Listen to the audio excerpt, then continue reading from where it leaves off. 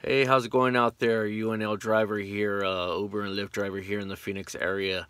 I know earlier I brought up the fact that I was going to be talking about Lyft all next week, and I'm still going to do that, but this is very important, and I wanted to bring it up and share it with you and all the Lyft drivers out there.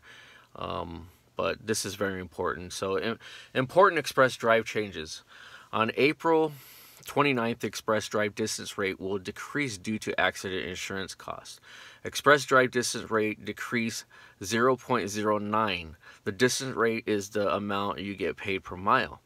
We know your rental is a critical part of your ability to earn with Lyft, so we want to be transparent about any changes that affect your pay. So basically what they're doing is they're going to be charging more due to the distance rates. I don't know how that really works out, but anyhow, you're going to be making less pay through Lyft if you have a rental car with them.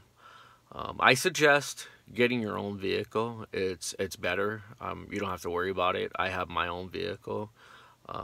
I do all my maintenance myself. Not that many people can do that, but I YouTube it. I YouTube it. I'm on YouTube anyway, so I YouTube it, and I mean, you can actually build a house watching YouTube. So I wanted to share this with all the Lyft drivers that are actually renting a car through them or through their program, and let you know that it's coming, man. I mean, it's it's gonna affect your pay rate.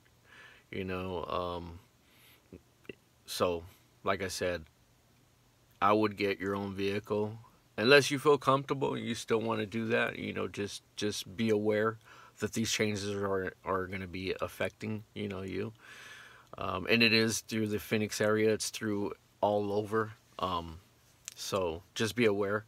This is happening in the Phoenix location as well. So until then, this is my channel, Richard, UNL driver, UN Lyft driver. Subscribe to my channel. I hope this helps you. If it does, hit that like button, hit the subscribe button, and follow me.